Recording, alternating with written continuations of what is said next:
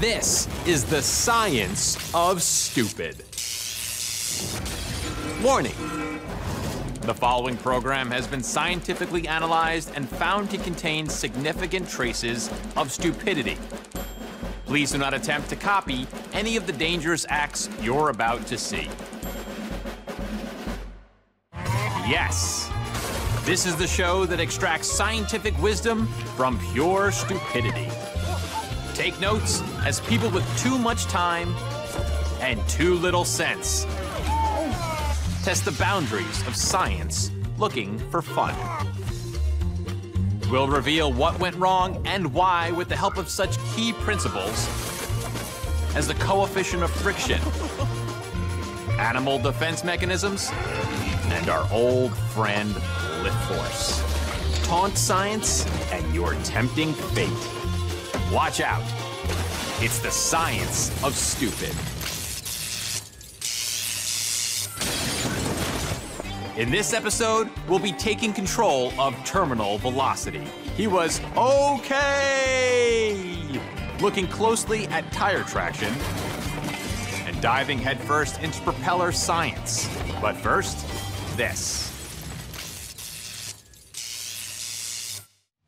It's hard to imagine anything more terrifying than clinging desperately to a sheer rock face. 40 feet up, scrambling around for the slightest hint of friction.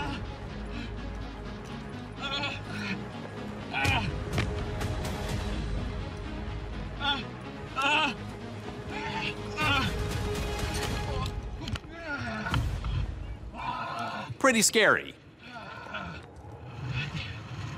But not scary enough for some climbers who like their rock faces to be, somewhat slippier. The ice climber, a rare breed that scales gravity-taunting ice-encrusted cliff faces and even frozen waterfalls.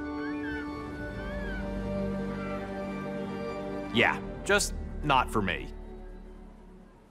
What makes ice climbing possible, aside from an inhuman head for heights and an enormous insurance premium, is the high strength of ice's unique internal structure. But it does have its weak points. Ice consists of water molecules arranged hexagonally to form crystalline structures. This tightly organized arrangement can make an icicle strong enough to support the weight of an ice climber. However, as ice grows, it can create networks of weak roots between the crystals. These are more perilous near the top of an icicle, which bears more of its weight and so is under more stress. Strike a weak point here, and that fracture can spread in an instant. Okay, before we grab our crampons, let's experiment with that unique structure. Here we have a man demonstrating how an ice shelf composed of zillions of tiny hexagons is strong enough to stand on, but not stamp on. Note how excessive force applied by stamping results in sudden fracture along weaker roots between ice crystals. Okay, let's ice climb. Close one. Still, the ice did hold strong there. Let's see how it does further up. Nah, not great. Although the icicle did kind of stay in one piece, it's just that it wasn't very well stuck to the grass at the top. You all right, Wallace? Okay, Wallace, but you do have to pick your icicles carefully. And that is not an icicle I would pick. Ice weighs nearly 60 pounds per cubic foot, so that icicle is already supporting over a ton of its own weight. Or at least it was. Remember, the higher you are, the more stressed the icicle, and the more likely you are to suffer a different kind of stress.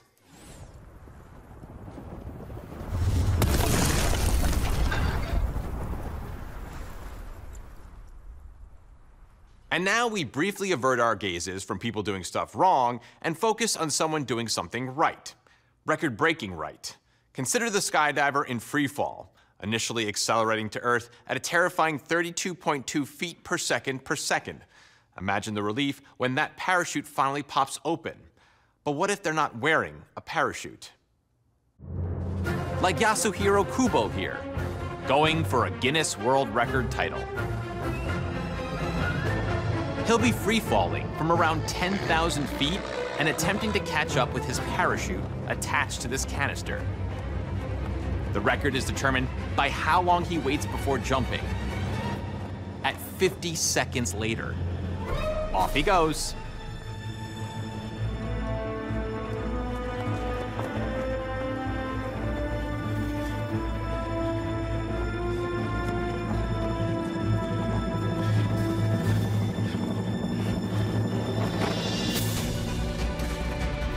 Well, that was a relief and a world record. Free falling without a parachute is one of the most dangerous stunts imaginable. Do not even consider to do it. Ever. Especially when even regular skydivers have their off days. Little help please, bro? Go on, you can do it. Go on. Great, thank you. All right, so how does a skydiver fall fast enough to catch up with a parachute thrown out nearly a minute beforehand? Well, to find out, we need to brush up on terminal velocity and air resistance. As an object falls, it collides with trillions of tiny air molecules, resulting in air resistance. As the object accelerates, the air resistance acting on it increases until it matches the force of the object's weight. It's now at terminal velocity, the maximum speed it can fall. A larger surface area increases air resistance and so decreases terminal velocity. A smaller surface area decreases air resistance and so increases terminal velocity. A skydiver in spread-eagled position hits terminal velocity around 120 miles an hour after about 12 seconds. But for Yasuhiro to catch up with his chute, that is just too slow. So, which of our wannabe record breakers has remembered how we speed up our terminal velocity? Not these ones. That is the complete opposite. Their raft has a large surface area, thereby increasing air resistance and slowing them down.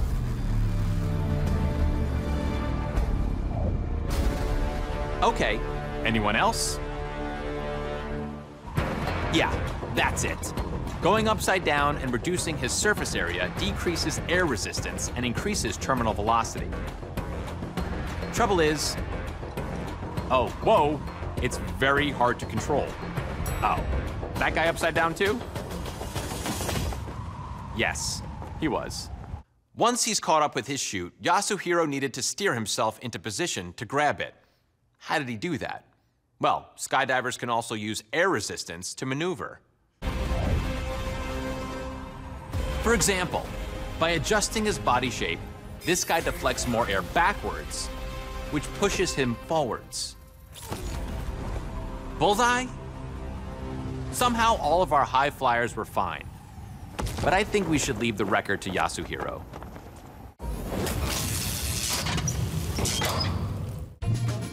Now, can you guess what scientific principle this freerunner is about to demonstrate?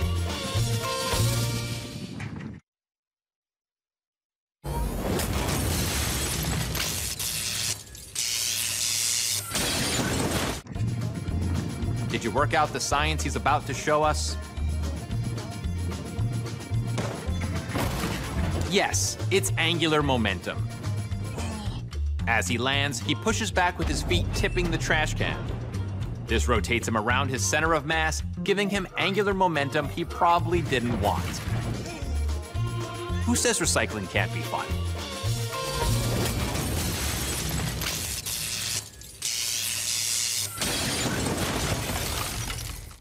In 1956, race car mechanic Art Ingalls and partner Lou Borelli took an old lawnmower engine and fashioned the very first go-kart. They got about 2 horsepower out of it. But go-karts aren't all about straight-line speed.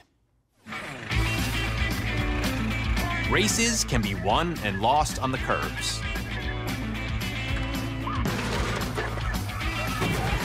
Sometimes with a little help, But when you've crossed the line seconds ahead of the rest, it's a moment to treasure. Selfie? The secret to winning those corners lies in not losing too much speed or traction. And the secret to that lies in straight lining a curve. Our driver decelerates as he approaches the corner, sweeping in from wide and cutting across the apex of the curve before accelerating out wide again. This is called straight lining a curve. It maximizes the radius of the curve he follows, allowing him to maintain a higher speed, with less risk of an understeer, where the front wheels lose traction, or an oversteer, where the back wheels lose traction. Okay, helmets on, and let's see who can straight line a curve. Well, he can. Beautifully sweeping in from wide, tickling the apex, and accelerating out wide again. Maximizing the radius and protecting the lead. Another one? Yeah, not quite as good. Approach the turn too tight, and straight lining that curve is gonna be hard. So how about we take it a little wider? Yeah, not that wide. An oversteer causes his back tires to lose traction. A little corrective steering later, and now it's a massive understeer. 2 for 1. Okay, we've got this. Find the line, maintain traction, and he's stolen the lead.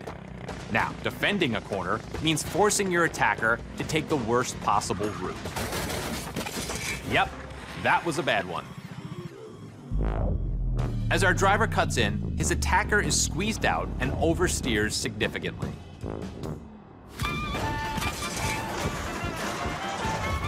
So it's like I said, go-karts aren't all about straight line speed. The path to victory lies in mastering the tightest of turns. But we can agree, that is a little too tight.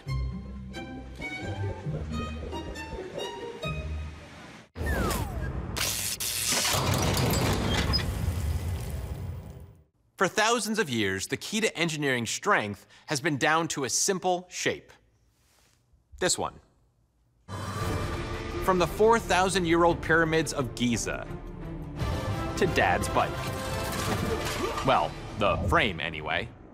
The triangle has been recognized by engineers as the strongest of all polygons. Squares, rectangles, pentagons, nonagons, decagons. No shape is in better shape than the mighty triangle. Apply force to a square and you can change its angles, collapsing it even if its sides don't fail. This is true of all polygons, except the triangle. No matter how much force is applied, a triangle will not collapse, as long as its sides don't fail. Systems of triangles, like trusses, are particularly effective at transferring loads to their supports. And squares and rectangles can be reinforced simply by adding cross braces, which, yep, turn them into triangles. We owe the mighty triangle so much. Because of it, huge cranes can lift 1,100-ton weights. Factories, stadiums, and stations can bear vast roofs without supporting columns. And the legs of this child's swing set can easily hold the weight of these, adults? Unlike the rotten beam at the top. So how do you strengthen an entire structure? Well, trusses like these roof supports are a system of connected triangles that transfer the weight of the roof to the walls. This is either going to work, or it's not. Now, I'm hopeful because there is yet another triangle, making your ladder very sturdy.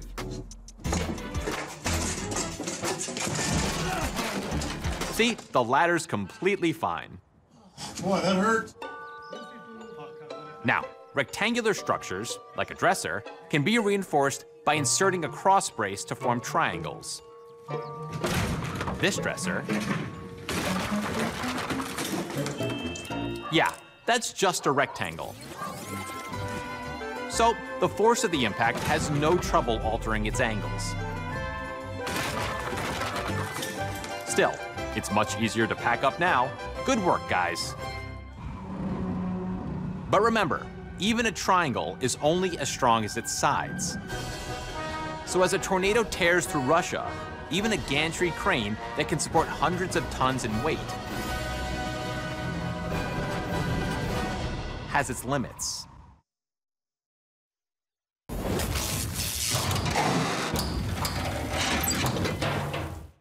The inventor of the first outboard motor, French electrical engineer Gustave Trouvé, was also responsible for the first electric vehicle, the portable electric safety lamp, the endoscope, and the light-up ballet dress. In short, the man was a genius. But thanks to the simplicity of Gustave's outboard motor, you don't have to be a genius to use one. The outboard motor, distinguishable from the inboard in that it sits outside the body of the boat, can be rigged to very small lightweight boats, giving them a high power-to-weight ratio. So, with all that power in your hands, wouldn't it be good to understand a little of the science? As propeller blades rotate, they accelerate a column of water backwards, producing a reaction force that thrusts the boat forward. The propeller can be moved left or right to steer. It can also be angled up, called trimming up, which raises the bow, reducing hydrodynamic drag when at speed for greater efficiency. Or angled down, called trimming down, which lowers the bow into the water, giving the hull more stability.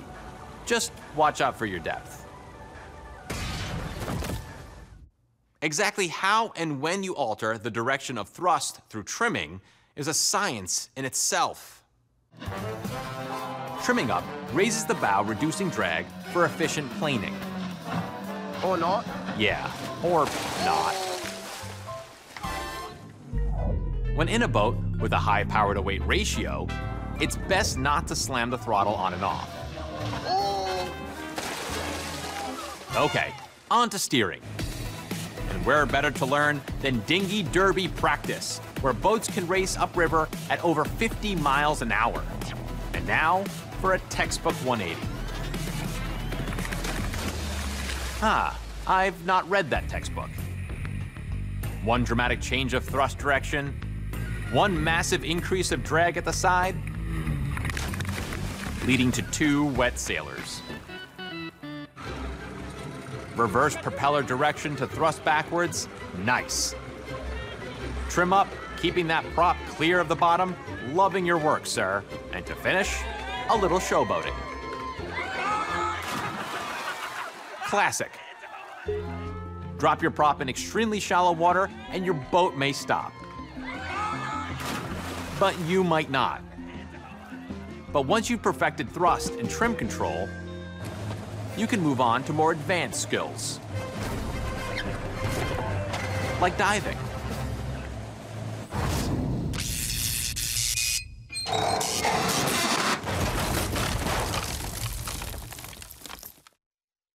The humble baseball, more complex than it looks, comprising of an outer layer of leather, several layers of yarn, 2 types of rubber, and a cushioned cork center.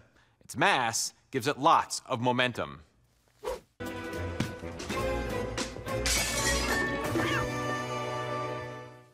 Okay, lots of momentum.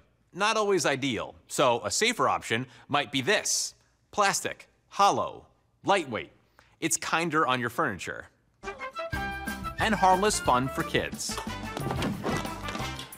But not for moms. All right, so plastic balls, not 100% pain-free. But with whole tournaments across the US dedicated to this variant of baseball, a few extra hours backyard batting for Junior could make a future star, provided they first complete their homework on velocity, momentum, angles, and vortices. Some plastic balls are perforated, and spinning them can allow air to rush into the holes, creating vortices inside that can curve the ball, making it harder to hit.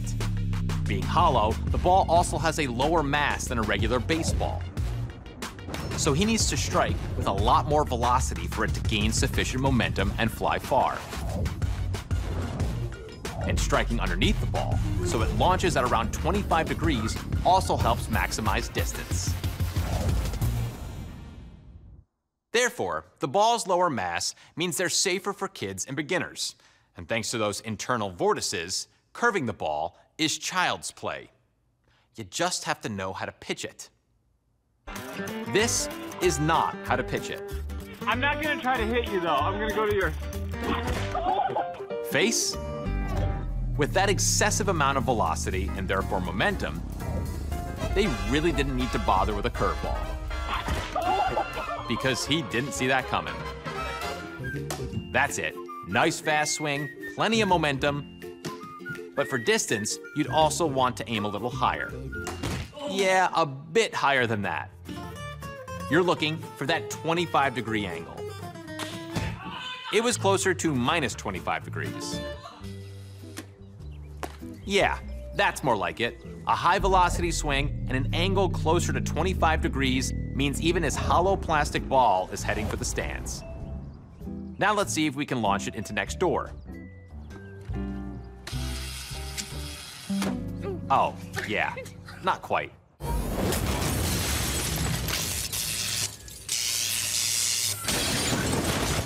The achievements of science in this century alone are really quite amazing. We've detected water over 30 million miles away on Mars. We've grown functioning human organs and discovered that 68% of our universe is composed of a mysterious dark energy. But we're still not quite sure why people do this.